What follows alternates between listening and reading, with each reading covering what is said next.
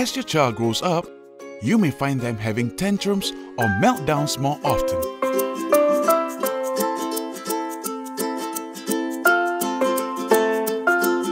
Thanks, Professor Elvis. Hi, I'm Sadidah. All of us have times when we wake up from the wrong side of the bed or have things happen to us that ruin our day. Georgie's Best Bad Day by Ruth Chan shows children that they are not the only ones who experience bad days, and that is perfectly normal. It inspires children to be proactive in finding ways to cheer themselves up.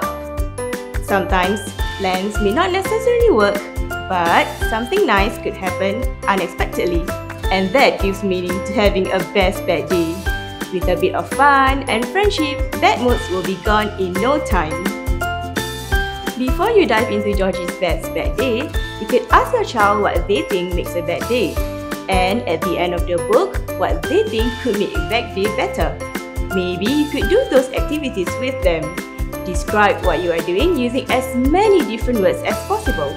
It will help your child to pick up new words and expand the vocabulary. To get more fun out of reading, read aloud with your child. You could also act out the story together using makeshift characters out of objects you can find at home. For example, making puppets using socks, spoons, or cardboard. Having conversations help children learn about language and communication. Tune in by paying attention to what your child is communicating to you. Talk more with your child using descriptive words and encourage them to describe what they see. Take turns by encouraging your child to respond to your words and actions. To help your child learn new words, you can create a print-rich environment by labeling objects around the house. Every time you use them, point to the word and say it clearly.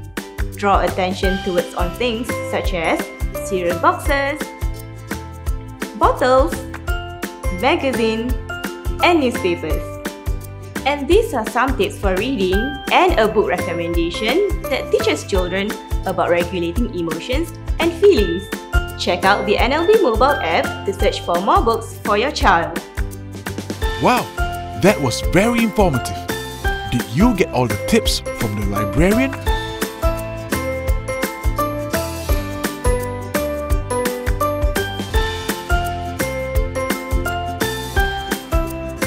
And that's all for today's episode. I have definitely learned more about children having meltdowns and how to deal with them. Check out these links if you would like to find out more.